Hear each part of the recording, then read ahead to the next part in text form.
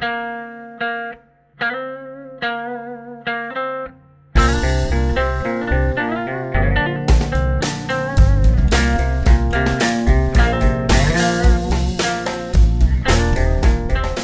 morning, night, evening, everyone, and welcome to another science video. This is part 2 of a mini-series I'm doing on the 4 Earth spheres. Today we will discuss the geosphere. The geosphere consists of all the solid inorganic matter of Earth. It includes the crust, the mantle, the liquid outer core, and the solid inner core, along with all of the metals and metalloids of the periodic table. A few examples are chalk, rocks, steel girders, concrete, and the buttes of Monument Valley, Utah. Did you know that those buttes are actually volcanic rock hardened after a volcano went dormant, and after the volcano eroded, that's all that was left?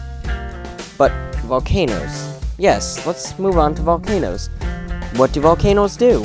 Well, they're best known for spewing lots of hot rock that eventually hardens and creates new land, like Hawaii. But that's not the only way that new land is created.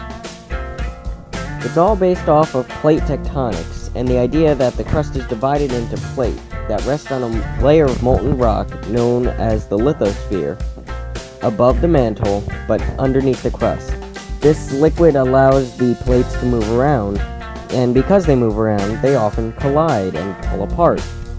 3 different ways that they can interact with one another are at different boundaries. The convergent boundaries, when they come together, when they collide, crunch up land as a result of subduction, where one plate overrides the other and one gets sucked back down into the lithosphere. Volcanoes form at only water-to-land convergent boundaries. Divergent boundaries form what are called rifts, where lava comes up between the rift in 2 plates. There will not be any volcanoes at divergent boundaries, and most divergent boundaries are actually underwater in the ocean. Complex boundaries are strange because the 2 plates can move along one another in any number of ways. The most common complex boundary is between that of the North American plate and the Pacific plate along California. Here's a simple animation showing you the general way that they move along one another. Kinda slide up against one another, you see. Now, let's move on to volcanoes. Volcanoes can form at convergent boundaries where an ocean plate underrides a continental plate. When the ocean plate subducts underneath the continental plate, it crushes up the land. Volcanoes can form when rocks melt in one of 3 ways: by decreasing pressure, by increasing heat, or by adding volatiles. Volatiles are gas or water that get trapped in the rock as it melts. These volatiles lower the melting point of the rock and allow it to push up. When it pushes up, it creates a volcano on the surface. The volatile in question? The water from the ocean that got trapped between the plates as it subducted. Volcanoes can also form where there are hot spots in the mantle where it allows molten rock to push up through the surface and create island chain. They create chains because these hot spots do not stay in one place. These hot spots tend to move around a lot. That's why you get the island chains of Hawaii and Iceland. Aside from volcanoes, there are actually a number of problems that the geosphere faces. Erosion is a big one, because if it erodes a barrier island, such as the islands off the coast of New Jersey is much more susceptible to storm surge.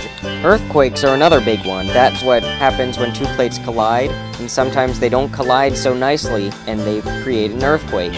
Earthquakes are usually felt throughout the world, and can have lasting impacts on different areas.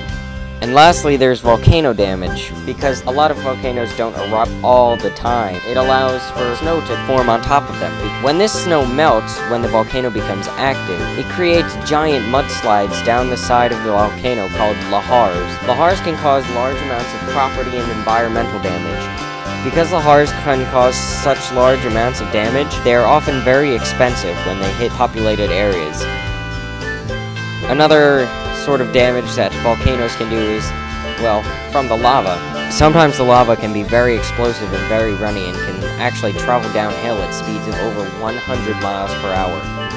Let's recap what we learned about today. Today we learned about what makes up the geosphere, a couple examples. We learned about the buttes of Monument Valley, Utah. we learned about volcanoes, plate tectonics, and plate boundaries, the three kinds of boundaries: convergent, divergent, and complex boundaries. We also learned about different problems that occur within the geosphere that you should watch out for, especially lahars. Bet you didn't even know those existed, huh? Nope. Remember to watch the rest of the videos in the series, and if you have any questions or comments, leave a comment and I'll get back to you then.